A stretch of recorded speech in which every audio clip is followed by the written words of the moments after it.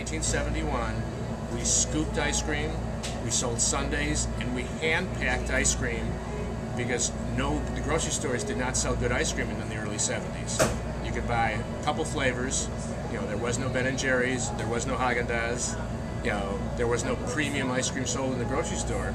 So Baskin-Robbins had great ice cream, and people would come here to buy ice cream, not the grocery store. So things have changed dramatically.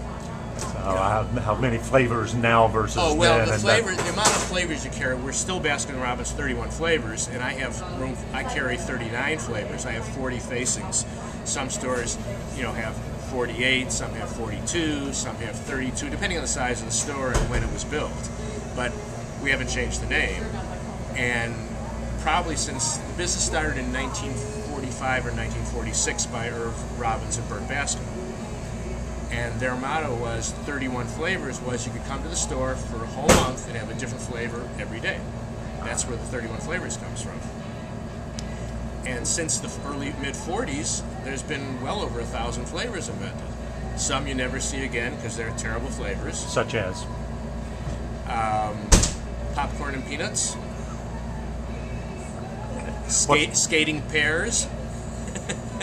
What are the favorites in Springfield? What's this town have a taste for? It's really not that much different. Across the country, we're pretty close. Mint chocolate chip ice cream is a very, very popular flavor. Pralines and cream ice cream is a very, very popular flavor. Depending on your mix, we sell a lot of coffee flavored ice creams here, but on the East Coast, they sell a ton of coffee flavors. Central Illinois and Thanksgiving, I sell a tremendous amount of pumpkin pie ice cream. It's unbelievably delicious. And some parts of the country can't get pumpkin pie away. There's just nothing for it.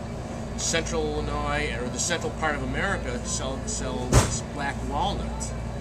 And you can't give black walnut away in the Northeast and the West. So there's regional favorites too.